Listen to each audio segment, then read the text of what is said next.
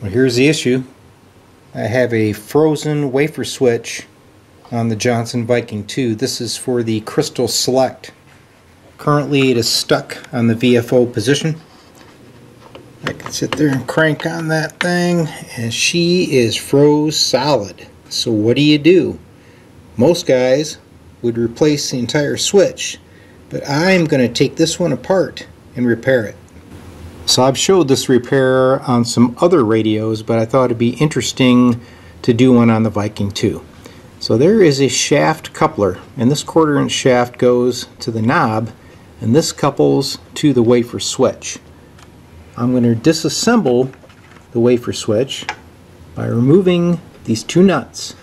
I'm going to retract the wafer and pull the mechanical switching assembly out. Take that apart, clean and lube it, and put her back together.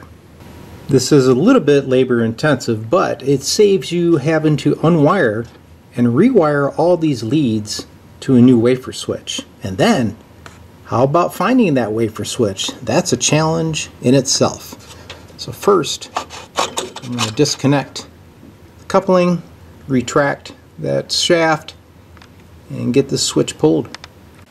I've got the hardware disconnected, holding the wafer on the back of the rotary mechanism.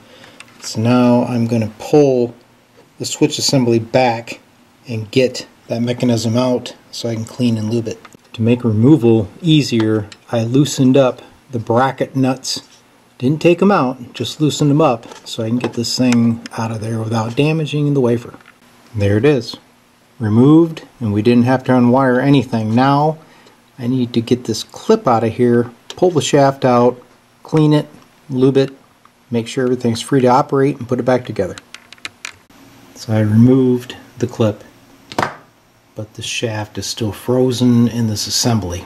So I'm going to put a little bit of oil here, heat it, and try to push this guy out.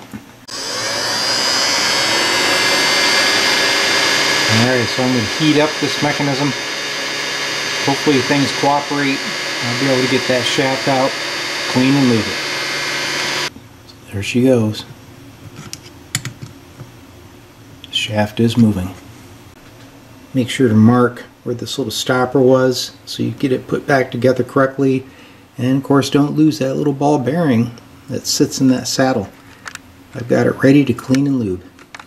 I just use lacquer thinner on a Q-tip, clean off that old lube even though there's no signs of it, reapply some white grease and put her back together. It's all cleaned, greased up, time for reassembly. Reassembled and operating smooth. Time to put her back on the radio. Alright, she's all back together and operating great.